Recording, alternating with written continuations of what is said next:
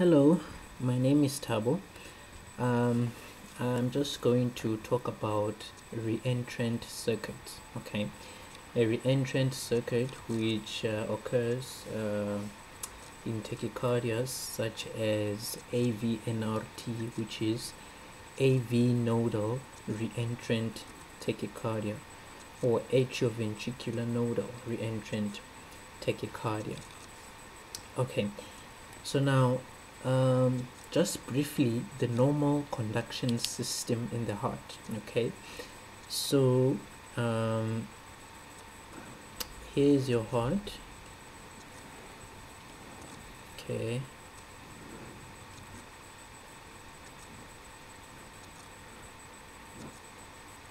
please use your imagination. I'm not such a good artist. Okay,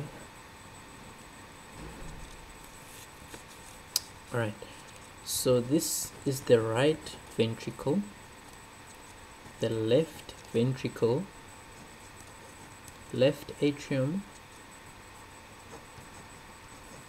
and right atrium. Okay, so now we've got here a vessel, a superior vena cava. Okay, then we've got an inferior vena cava. Okay, so now the superior vena cava is the one that transports blood that's coming from the superior part of the body, or the upper part of the body, and drains all that venous blood into the right atrium. And the inferior vena cava takes the blood from the lower part of the body, or the inferior part, and then drains it into the right atrium so that it can go to the right ventricle and to the lungs to be oxygenated. Okay, now at this junction where the superior vena cava meets with the atrium, or combines with the atrium, we have got these cells here, and that is our SA node. Okay, or sinoatrial node. That is one that fires impulses. Okay, so the impulses travel and activate both atria, and then the impulse travels down to this region, and that is our AV node. Okay, and then down the his bundle, down the left bundle branch and the right bundle branch, and then to the Purkinje fibers, which then activate the ventricles. Okay, so that's how normal conduction occurs. First SA node, then AV node, and then the his bundle, and then bundle branches, and then Purkinje fibers. Alright, that's just the normal conduction. Okay, so now let us see what happens during re-entry. Okay, so here's our normal beat from the SA node. Okay, so let's draw our AV node there, our his, and then our bundle branches. Okay, now in order for re-entry to happen, okay, for a re-entrant circuit to exist, we need two pathways joined together by conducting tissue. Okay, now this is during normal activation. Okay, so this is the normal beat coming from the sinus node, the normal impulse, and then here at the AV node you will get two pathways, but every individual differs. Some have dual AV nodal physiology, meaning they do have two pathways, and some don't. So, but for re-entry to happen, there has to be two pathways. Okay, so now when this impulse arrives at the AV node, it is going to travel via two the two pathways. The one goes like that, and that is called the slow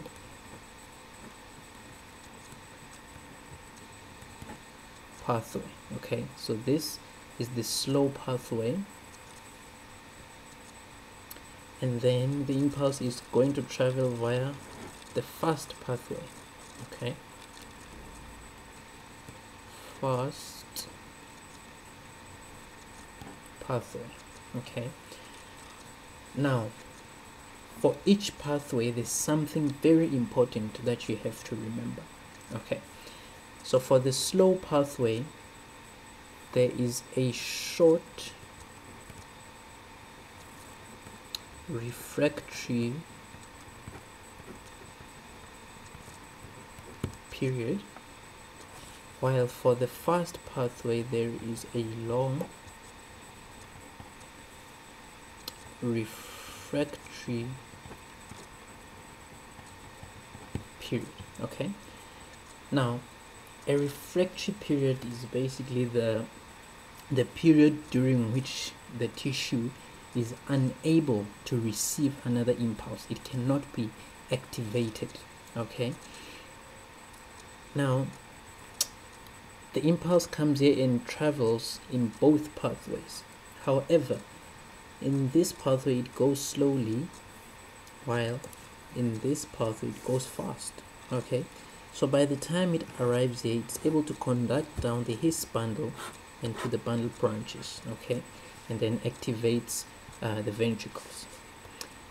It's going to try to go this way as well, but when it gets here it blocks because this is still refractory. Okay, so it's unable to conduct that way, which is good.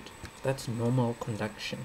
Okay, so the impulse comes, travels in both, this side slowly, this side quick, and then as it tries to go up it blocks, can't go there. This is not ready to take an impulse. Okay, to receive that impulse, it's still refractory. So that's normal conduction. All right, that's normal. Now let's see what happens when an extra beat comes in a patient with AVNRT. Okay,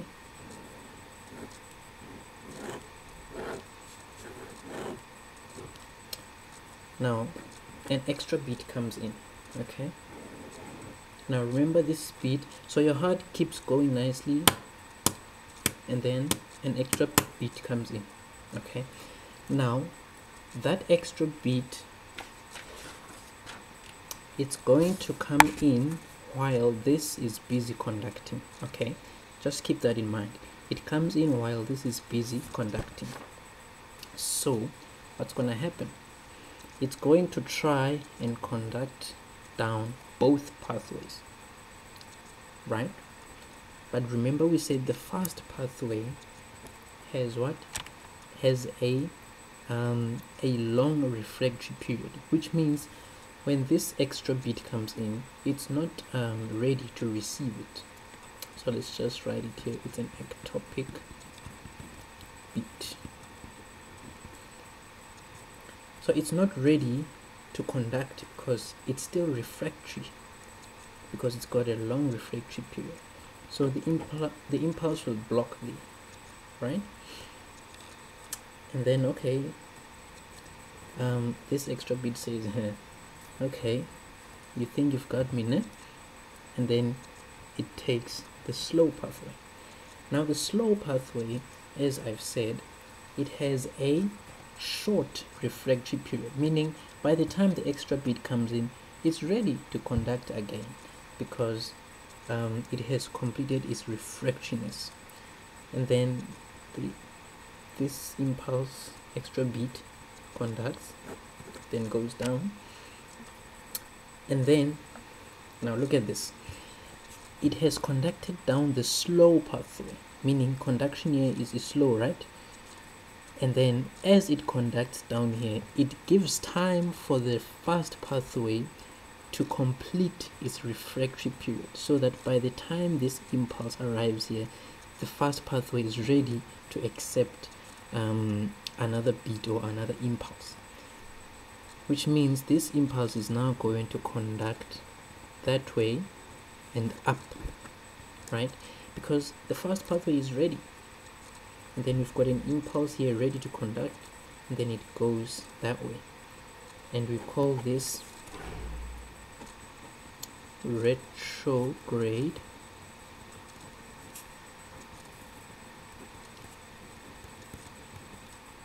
conduction, meaning it's occurring anti-clockwise. It's retrograde. Okay, this is antegrade or anterograde. This is retrograde. So it makes sense, right? This is delay so that this can complete its refractory period, and then as it gets here, it's able to conduct backwards, and then goes up to the atria again and activates the atria, right? And then on your ECG, you'll see negative P waves, which shows that they are retrograde P waves. Okay, but as it conducts up again, the slow pathway is also now ready to conduct again because it has a short refractory period. So what's going to happen is that so